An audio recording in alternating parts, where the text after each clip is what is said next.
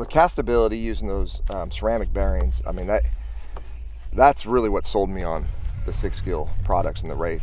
Growing up in California, you know, I was always into the extreme sports, and well, skateboarding, you know, the guys that wanted to go really fast, they changed their bearings out to ceramic bearings. It's a really neat concept, and now putting them into a fishing reel allows the ability for you to cast so much further. The other thing is you've got a larger handle, and by having that larger handle, you get a little bit more leverage on that hook set, because a lot of times I set the hook as I'm cranking, and at the end of the day in a tournament situation, you know, every single little detail helps.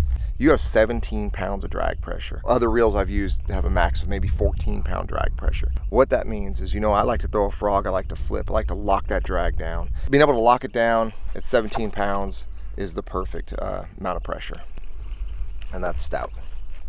The other thing is you've got a dual braking system. You've got the magnetic system on the side, which is your simple dial. And then you've also got centrifugal.